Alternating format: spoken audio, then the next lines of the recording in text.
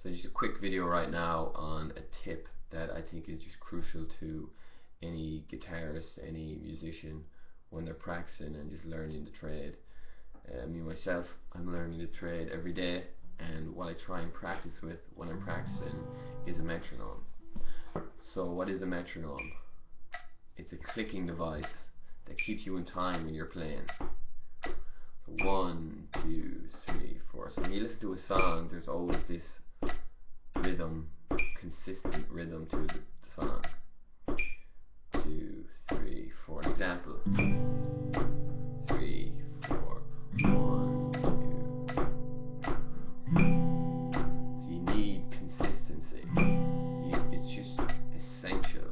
It builds the foundation for them when you want to play with other musicians.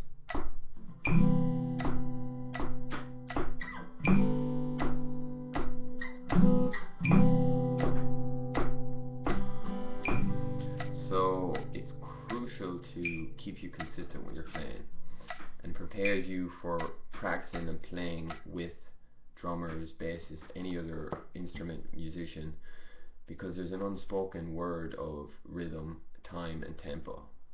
So it's great for practicing scales, chords, and even just becoming aware of it is a step towards using it or understanding it. So it's something it's very good at doing is it's ruthless. So when you're practicing on your own with, say, a song you like, it's very easy to speed up and slow down. Especially, it's very easy to speed up in the parts you're good at, and the parts you're not so good at to slow down, because you have to move your hand to get in the right place.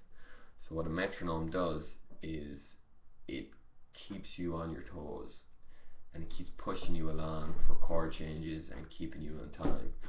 And again, it's so important, so fundamentally important to improving as a musician and a guitarist and any instrument, bass, anything.